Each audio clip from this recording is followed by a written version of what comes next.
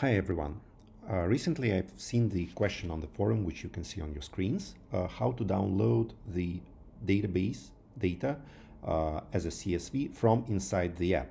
So everybody knows that we can download the data from the builder interface, but what if we want to do that from the app?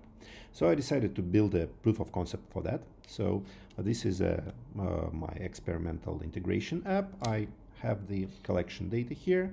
As in my previous video, I'm working with a collection of orders and order items. So this is all order items, and I would like to download them all as a CSV onto my computer. So I press download button. I wait a little bit, and as you can see, I have downloaded the collection file, and now I can open it.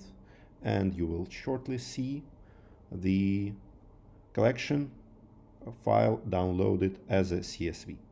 So I've demoed the functionality. Now let me explain how it works from inside.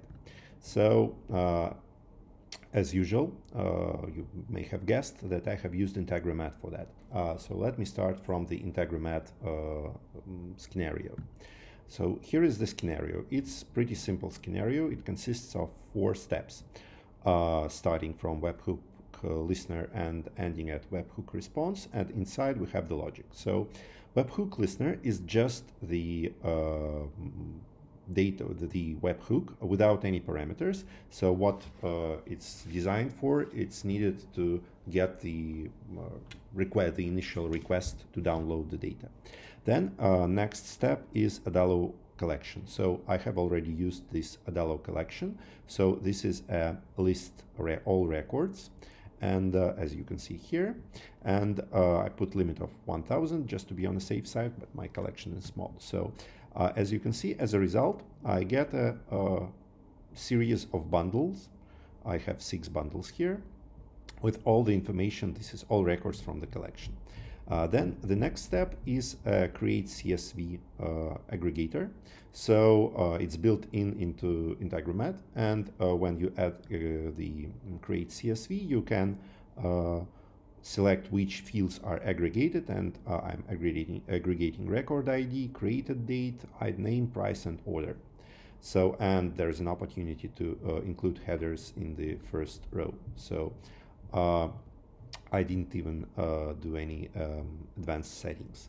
And the final reply is the webhook response. Here there is a small hint how to force the browser to download the file.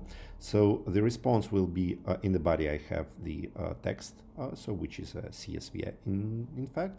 And I add some custom headers here. First header is content type should be text HTML, and the second one is content disposition. So with this I kind of force the browser to download the file instead of displaying it. And here I put value attachment, and file name, it's just collection CSV. So this is the way Integromat scenario is built. So let me explain how Adalo scenario is built here. So this is, it's not using custom actions because I would like to the app to download the file itself. So I'm doing it through the web view. So first let me explain. I have I have added one additional property to user database, which is called download visible. So with pressing this download collection data, I update logged in user and set download visible to false. Then on the download all data screen, there is, as you can see, this is a collection of all order items, and I mean there's nothing complex here.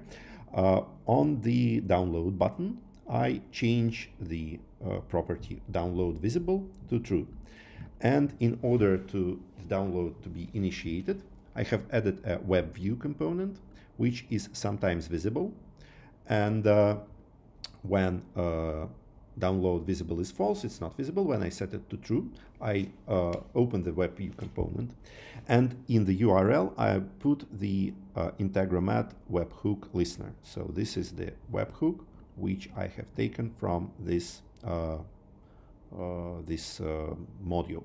So the logic is the following. When I press download button, web view appears, so it tries to open the URL, this URL. Then Integromat scenario launches.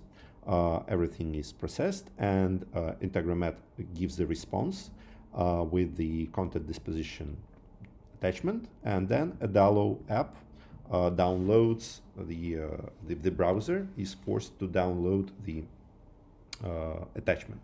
So it's pretty simple. Let me show you it once again. So I will launch the scenario here, and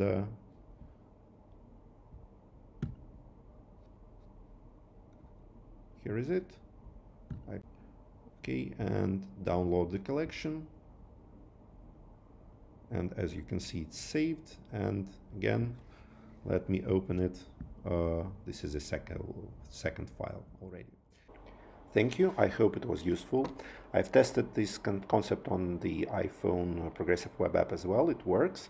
I would be interested to know if it works on the native app, but I don't see why it should not work. So hope to see you soon, and look for more videos. Thank you.